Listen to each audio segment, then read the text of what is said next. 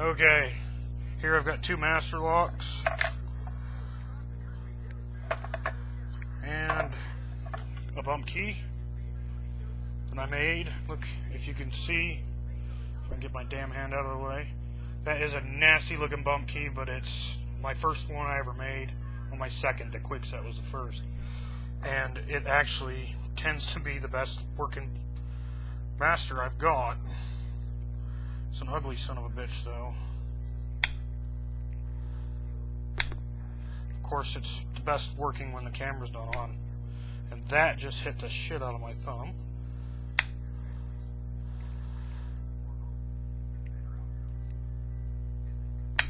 There it went. Okay.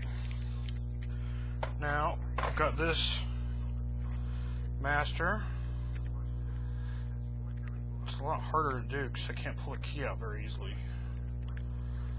The key gets stuck a little bit in there.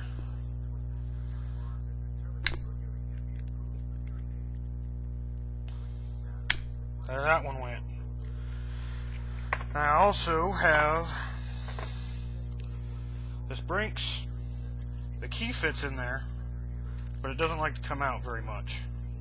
So I'll try this one just for shits and giggles. I've never been able to do it, and I actually have to use a screwdriver to pull a key out. I'll probably end up breaking this lock one day.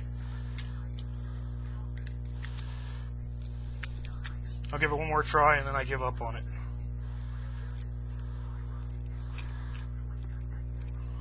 Maybe I should get my professional made master lock key out, bump key. Of course, that one's never opened a master lock that I know of. I felt some pins go back. Anyway, I give up on this because I don't want to break the lock. I really like that lock. Have fun.